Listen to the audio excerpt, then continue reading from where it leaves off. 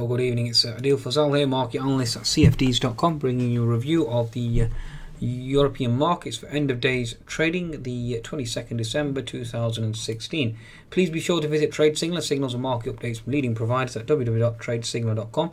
You can certainly download the app at the Google Play and the Apple App Store. Okay, in terms of market numbers, let's just do the summation for you again. We certainly seem to have a positive close in FTSE going into the close. Now the Asian markets overnight were more or less mixed. The Nikkei down, Shanghai flat, but the Hang Seng certainly down 0.8%.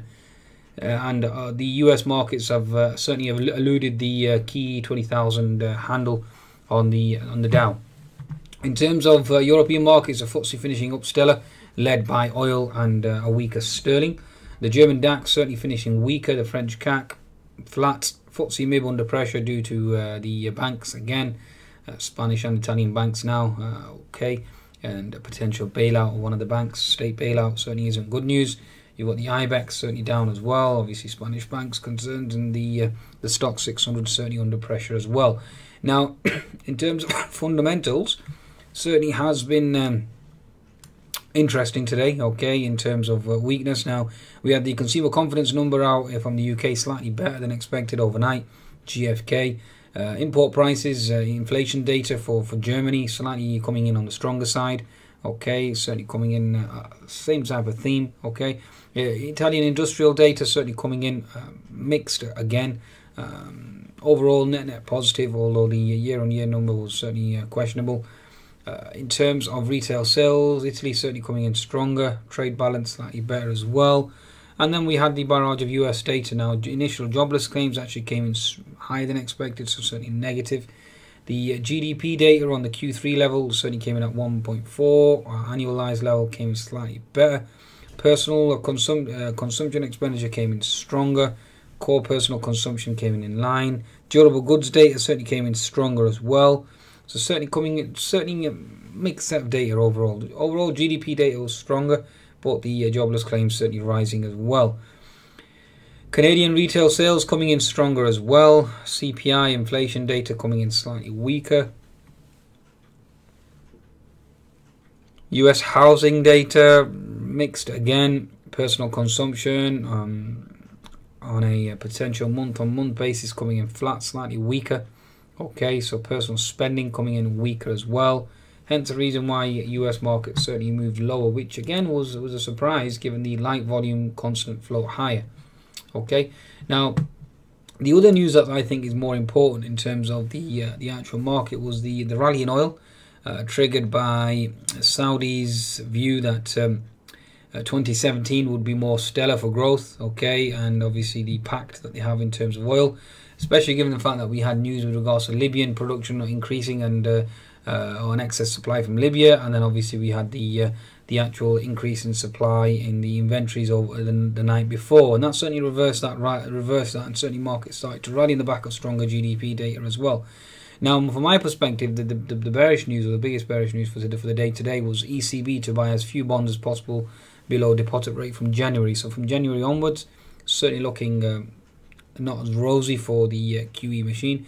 ECB aims to wait until after Germany's September election before next policy move. So the bullish news certainly has been factored in terms of QE being prolonged but reduced. Okay, and now we're basically at odds because we have the French election, we have the German election. Obviously, we've got geopolitical risk via Russia and Turkey, and then we have a situation in Berlin. So, and again, you have China as well with regards to his potential hawk that's been nominated by Mr. Trump.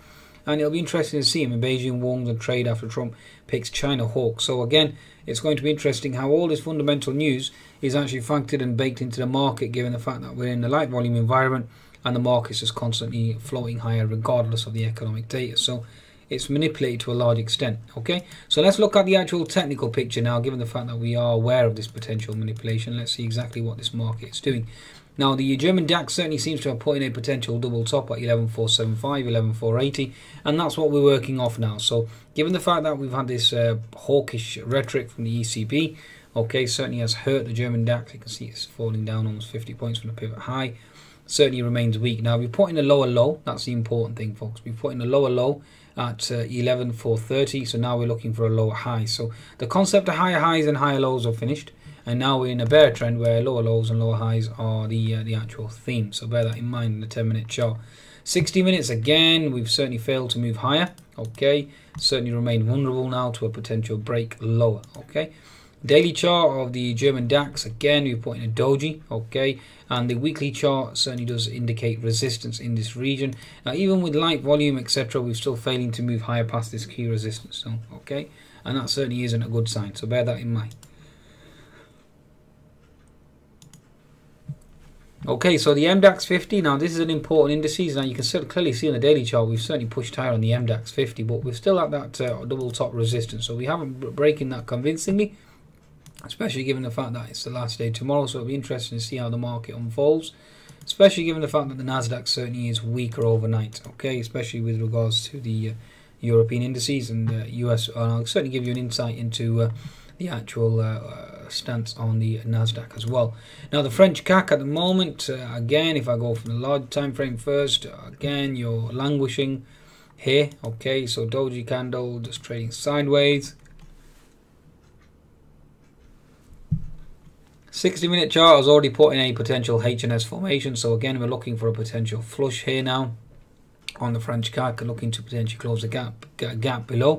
So double top is in, H&S formation is active. 10-minute chart at the moment on the actual CAC at present, you have support and resistance here in this region. Okay, so let's just watch this and observe this. Okay, so from my perspective, you're certainly looking at resistance in this zone here. Okay, so again looking for resistance here. French CAC, from my perspective, again you have this mini H&S formation as well. Okay, looking for a flush lower, especially given the fact that the Euro USD has risen to 1.04. It's actually higher than 1.04. It rose to 1.0440 at one time today. So again, looking for weakness there. Okay, folks, bear that in mind. So looking for weakness in the French CAC, led by a potential resurgence or rally in the Euro, and you have this H&S formation that's certainly proving that. Okay, FTSE 100 certainly finished at double top towards the end. The daily chart at the moment is into that key resistance at 7060, so watch out for 7060. Again, the rally in the FTSE really was all to do with GBP weakness first of all, until obviously we had this rally in oil as well. So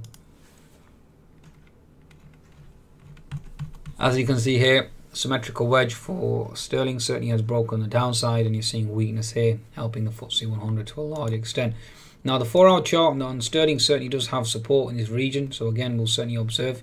If that support were to go, then you are looking at potential support further down, support down at the 1.21 level. Okay, in terms of sterling, certainly did push higher to 1.27 and has been certainly has rejected that ever since. So be interesting to see how sterling reacts. Now we do have the US dollar index into resistance after today's potential economic data. Now we can certainly see in the daily chart we're languishing here. 4-hour chart we're trading sideways. We've already put a double top in on the 4-hour chart, and the 60-minute chart at the moment looking for a lower high in the dollar. So looking for a lower high in the dollar, certainly looking for a potential move lower.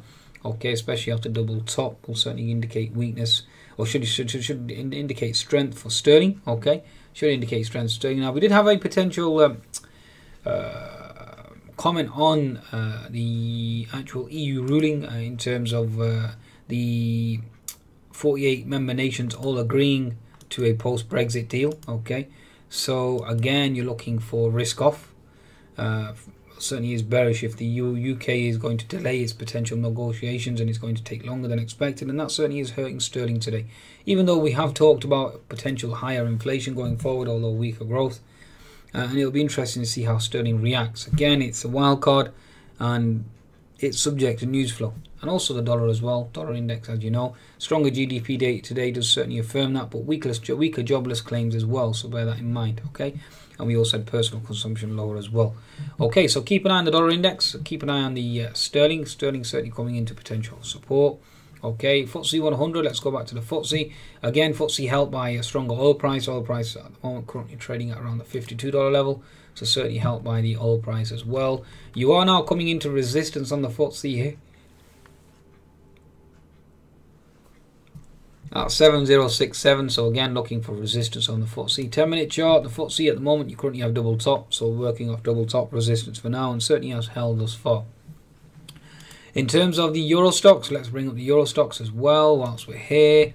Euro stocks on the daily chart, currently putting in a doji. Good sidebar consolidation though, so bear that in mind. Okay, 60-minute chart, the Euro stocks again, you've held that potential resistance at 3270, 3276. You do have an unfilled gap above though at 3280, so bear that in mind. But we failed to certainly close that, so again, certainly is a bearish sign. And for now, it's a series of lower lows and lower highs. That's all I can see at the moment. So any pop, certainly an opportunity to short from my perspective. Certainly is, from my understanding, is certainly bearish. Okay, right. I think that's a good summation of European indices then. Keep an eye on the Euro too, folks. I think that's quite important in terms of its rally. Although it certainly seems to be fizzling out at the moment. But given the fact that we've had higher inflation number and higher inflation readings, and also economic data certainly seems to be getting stronger, especially from Italy today, and also the ECB sounding hawkish as well, there certainly is a strong possibility of this H&S formation playing out. So left shoulder here, you got the head, okay, just basically creating this right shoulder, then looking to rip higher. So again, be cognizant of that. Okay, and if the euro certainly moves higher and the dollar certainly tops out, then you certainly have a potential top in European equities to a large extent. Okay. On that note, please be sure to visit cfds.com for your trading needs and certainly take advantage of the bonus. Goodbye now.